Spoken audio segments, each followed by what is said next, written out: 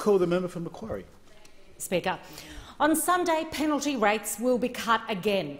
That means nearly 700,000 Australians will be up to $77 a week worse off. In Macquarie, my electorate, it's 1 in 6 workers in hospitality and retail who can legally have their pay cut. These are workers who live locally, who service our tourism sector, which of course booms at weekends. And when the work is done, these same workers spend their money locally, but they'll have less to spend from Sunday. That's $77 a week less to spend on groceries, $77 less to pay for kids' shoes, $77 less towards that ever-growing electricity bill.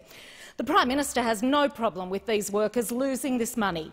Penalty rates have never been an important thing to him. He'll never understand that it's the reason why young people, older people, low-skilled workers, mums, dads, students, when they're filling in their availability for shifts, opt for weekend and late-night work. It's not because they don't want to have the same Sunday as everybody else. It's because they don't have a choice. They need the money and they need their penalty rates protected.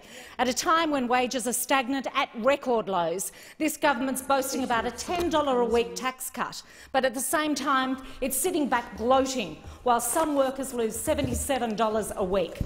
And I see that hair and beauty workers are the next to face the threat to their penalty rates for Sunday work.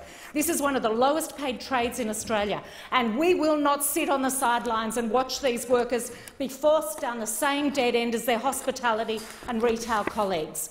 Only Labor will restore and protect workers' penalty rates, and the government should be supporting our bill.